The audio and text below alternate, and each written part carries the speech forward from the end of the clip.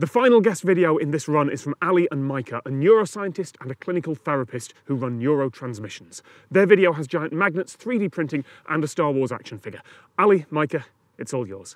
We're here at the Keck Center at UC San Diego, and this is a functional magnetic resonance imager, or an fMRI. Well, functional, but not functioning. This is actually a dummy scanner that's used for educational and training purposes. An actual fMRI machine houses a 3 Tesla magnet that's more than 60,000 times more powerful than the Earth's magnetic field, and over 3,000 times more powerful than your average fridge magnet.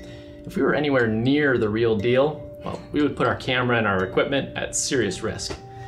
But why on earth would anyone possibly need a magnet so powerful? Well, some of the researchers here at UCSD are using fMRI to study the human brain in ways that 30 years ago just weren't even possible. I'm Maggie. I'm a 4th-year graduate student at UC San Diego. My name is Stephanie Nelly. I'm a 6th-year PhD student in John Sarence's lab. We study mostly selective attention and expectation and other cognitive factors and how they influence visual processing in humans. My research is about really basic visual perception. How do we make sense of the world around us? How do we choose out of the plethora of things that are constantly kind of accosting our visual system? How does your brain kind of make sense of the massive amount of information constantly bombarding it? fMRI itself was developed not very long ago. It's a very new technique as far as human research goes. And it was developed in the 90s, I believe, actually at Bell Labs. fMRI is a particular specialty of MRI called functional MRI. So what that does is basically, instead of measuring the difference between particular tissues, you're actually optimizing to detect the difference between oxygenated versus deoxygenated blood in a person's brain. For a long time, it was impossible to look at the brain up close without cracking open someone's skull. And even if you got a brain from someone who's passed on, that's not all that useful for understanding how it works. When Leonardo da Vinci dissected the human brain in the 16th century, it was with the intention of finding the seat of the human soul. Spoiler alert, he didn't. Unsurprisingly, the functions of different brain areas were essentially a mystery well after the scientific revolution. But fMRI changed all of that by giving scientists the ability to see the brain working in real time, track activities in different brain regions, and read your mind. No, unfortunately not for us scientists. An fMRI machine cannot read the mind. It can tell you basically where blood is being transported to in the brain, so which parts of the brain are active. An fMRI scan can tell you when someone is doing some cognitive task, what kind of patterns of brain activity you see. So which areas are active, what information are those areas representing. For instance, if you have someone look at different images and you measure MRI while they do that, then later if you have that same person come in and you say, okay, think about something, now I can, based on that information, I can guess what you were thinking about. I could probably say you're looking to the left by looking at your neural activity. Or I could say you're looking at a horizontal line by looking at your neural activity. However, am I going to be able to tell what you're daydreaming about or who you're in love with or something like that? No, I don't think that's going to happen in my lifetime, but, you know, set it on camera so we'll be able to. It might not quite make sense how a magnet does all of this, so let's break down the process step by step. Let's say that Ray here has been having some neurologically linked problems and a doctor refers her for an fMRI. All of her force powers are messing with her head. Oh no, Kylo Ren keeps appearing in my mind. I can't stop thinking about his hot torso. Oh.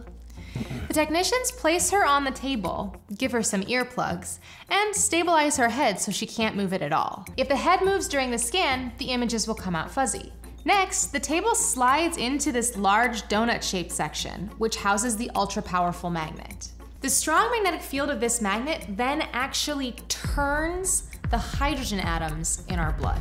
Wait, what? Yeah, the human body has a lot of hydrogen atoms because, well, we're mostly made up of H2O. That's water. The magnetic field from the fMRI interacts with the protons in the hydrogen atoms and makes those protons essentially point in the same direction. That's right, your molecules are magnetic. Hence, the magnetic resonance part of magnetic resonance imaging. Once Ray's in position, she'll hear a series of very loud clangs and beeps.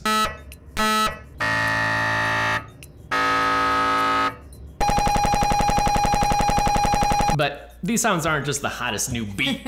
They actually serve a purpose. Every clang you hear is a radio wave pulse being fired off. This radio wave disrupts the uniform direction of the protons and pushes them in slightly different directions. Here's the cool part. As the protons move back into realignment, they release their very own small radio signal. And those signals are then detected by the fMRI machine's radio receiver, which starts taking snapshots of cross-sections of your brain, which you hear as the beeping sound. After some complicated computation, what shows up on the computer screen is a series of images that show both the anatomy of your brain and highlighted areas where there's more blood flow. Pretty cool, right? Yeah. So fMRI doesn't actually measure your brain activity. It can't detect your individual neurons firing, as cool as that would be. fMRI machines actually detect what's called the bold signal. So the bold signal stands for blood oxygen level dependent signal, and it's basically an index of how much oxygenated hemoglobin is in a person's blood at a particular point in their brain. Neurons themselves don't keep a high, store of glucose hanging around so that they can do their job. And so the blood vessels through these things called astrocytes actually help supply neurons with the glucose and oxygen that they need to do their signaling. When you have neural activity that happens in your brain, a bunch of blood will rush to that area, and it turns out that oxygenated and deoxygenated hemoglobin in your blood have different magnetic properties. So deoxygenated hemoglobin will kind of disrupt the magnetic field more than oxygenated hemoglobin will, and it'll actually cause a decrease in the signal. So when you look at an fMRI image, the higher the signal you have, the more oxygen is in your blood at that point. And so you actually can measure the bold signal after these neural events occur. That basically tells you how much energy was consumed at that location. Now, it's not perfect. Like, it can't detect changes instantaneously or tell you exactly what kinds of signals are being sent. But even with its limitations, it lets us better understand which brain regions do what. Using fMRI, scientists have been able to identify 180 distinct brain regions. Better understanding the roles of different brain regions means that doctors can use that information to help treat and support patients with neurological disorders or brain injuries. fMRI technology is cool, but both of us wanted more. We wanted to get into the machine and see what our own brains looked like. Maggie and Steph asked me to participate in a pilot research study looking at how humans distinguish between faces, and I jumped at the chance to help out. I didn't participate in the study, but I was able to get a structural scan. It doesn't measure blood flow, but it does give you a high-resolution image of your brain's anatomy. It was a strange experience being inside. It felt like being in a plastic coffin. I can see why some people get claustrophobic. And participating in this study was harder than I expected. While the task I was doing was easy, it was hard to stay focused on doing the same thing over and over for almost 2 hours. But it was also really cool to see the results. And yet, we could not pass up on the opportunity of a lifetime. I mean, sure, it's cool to see your brain on a screen, but imagine holding it in your hands. What does my own unique brain really look like? Well, as it turns out, we're able to find out. Thanks to modern software, we're able to take the 2D slices of our brains and compose them into a 3D render and print them out. Cue the time lapse.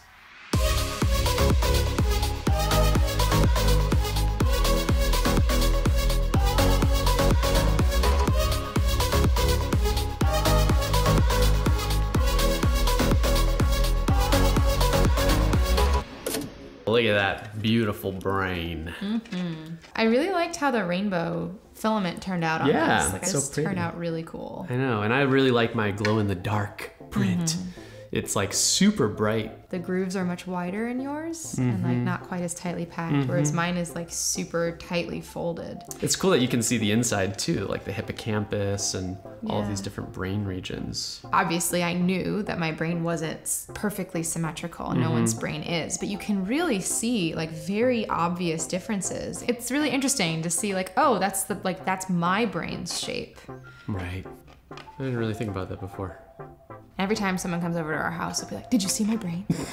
Let me show you my Let brain. me show you my brain. It's incredible that we have the technology to track the activity of a live human brain.